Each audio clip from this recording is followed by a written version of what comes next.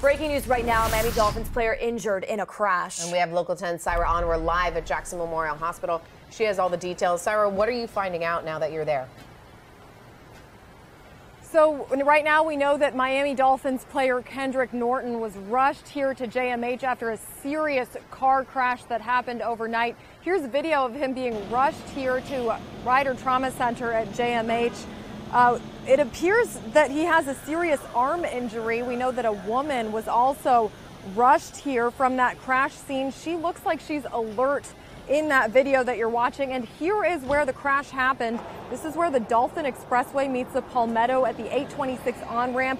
It happened just after 1 a.m. this morning. No word yet on the cause of that crash.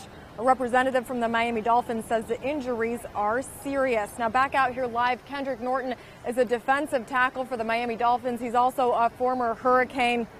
Right now we're waiting on updates to see how he's doing in the hospital, also how that woman is doing. As we gather those details, I'll be sure to bring those to you. That's the latest that we have to report now. We're live at JMH. I'm Syra Onward, Local 10 News.